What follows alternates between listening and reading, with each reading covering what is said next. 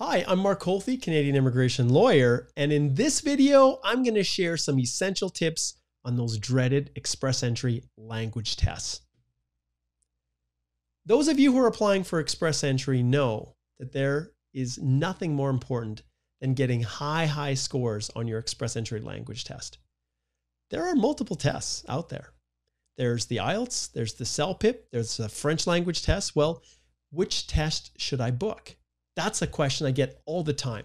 Well, the short answer is there's nothing stopping you from using multiple tests with multiple organizations and then choosing the best one for you. So what do I mean by that? Sometimes people in Canada will choose to do the CELPIP test because it's the Canadian English language test, whereas the IELTS is the international kind of British, Australian version. And sometimes the terminology, if you've learned your English in Canada, is a little bit off. For example, what's a flat? Well, a flat in Canada could be the tire on your car that's got a puncture that's no longer filled. It's empty. It's flat. Well, if you're in England and the question says or asks you to describe something about a flat, well, that could be an apartment, right? A place where you live. So there are subtle things that come into play when you're deciding which language test to do.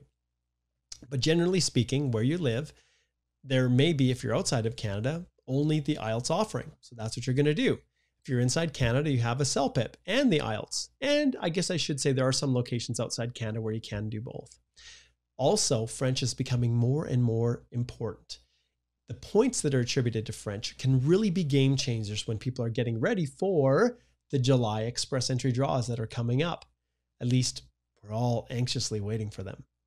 So you're going to do a shotgun approach. You're going to scatter every possible option that you have out there and then reel in which ones you think are going to be best for you. Let's start with the IELTS.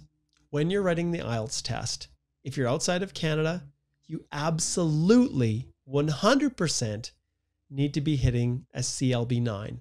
What is the Canadian language benchmark 9? Well, it's an 8 in listening and a 7 in the other 4 abilities: reading, speaking, writing. And writing is often really tricky. So many times you'll hit 6.5, and I've seen people have to write it over and over again to get that 7. But you really need 8 in listening and 7 in all the other abilities for the IELTS, or you're just not going to score high enough. Now, for those who are inside Canada or have other experience, maybe work experience, Canadian education, or maybe even speak French, the key is really, if you're writing the CELPIP, once again, it's 9 across the board. So the CELPIP is designed to be Canadian language benchmark straight across. So whatever your score is on an ability, it is the CLB equivalent. So although for the IELTS, it's 8,777, for the CELPIP, it's 9 across the board. So focus on that. Another question that I get from people as we shift gears is, how many times can I take the language test? Well, in short, language tests are valid for at least 2 years. So something to take into consideration is that you don't want to try to submit a language test that's expired. So sometimes people took the test over 2 years ago and did really well, and then they've tried to redo it and haven't done as good. Well, you want to use the score that's the highest, but if it's over 2 years, it's ineligible. You can't use it. So keep that in mind. But aside from that, you can take the test as many times as it takes to get that CLB 9. And remember, that's the very bare minimum as far as I'm concerned, especially for you Outlanders. So if you're taking the test, you're going to shoot for that.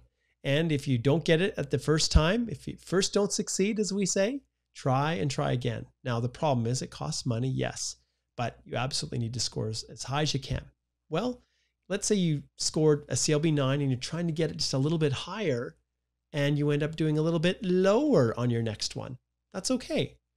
In your express entry profile, you're going to submit the one that scores the highest for you. And you're going to make darn sure that the reference number you're attributing to that language score is properly linked in your profile so that you're pulling up the information for the correct one, not the one that's a little bit lower. All right. So yes, you can take it as many times as you want. and you're always going to use the one that gives you the highest score. Next question, can you mix and match? Is it possible for Express Entry to say, well, I did better in writing on this one than reading, and then on the other one, I did better in reading than writing? Can I like combine them together? No. When you're uploading information into the Express Entry profile at the beginning, you can only list one language test, and the number specifically does not allow you to put in, well, more than one reference number. So those at the start are the essential kind of things I wanted you guys to understand. But at the end of the day, please know that if your language scores are low, it is one area that you have control over. If you've only done a bachelor's, well, you can go back and do a master's. You can, which would increase your score, but it's at least 1 year or 2 more years that you have to work through it. What if you have a birthday? Then as your education goes up, your age points will go down. So language, however, depending on how fast you can learn it, how fast you can improve it, is entirely on your shoulders. So it's the one thing that has the greatest ability for you to influence it. You really can't control your work history. I guess you could keep working to get more work history, but it's not like once you get 3 years of work history, foreign work history, you can work for another year and then get more points. You're kind of capped out at 3. Now there are subject to exceptions, but what I'm trying to say is that although language tests can be very discouraging, it's something you have the most control over. So rock it, you guys. Just give it your best, knock it out of the park, and you will give yourself a really, really good chance at getting your Express Entry profile selected in one of those magical July draws. All right. This is Mark Holthe, Canadian immigration lawyer, and I want to remind you guys, as always, as we've done in a number of these videos, that starting June 1st, the Express Entry course is opening up again. Subscribe, and then at the end of June, I'm going to have 4 hours, 4 straight days of 1 hour masterclasses with yours truly, where I'll answer any questions you have. So good luck, and may Express Entry be with you. Take care.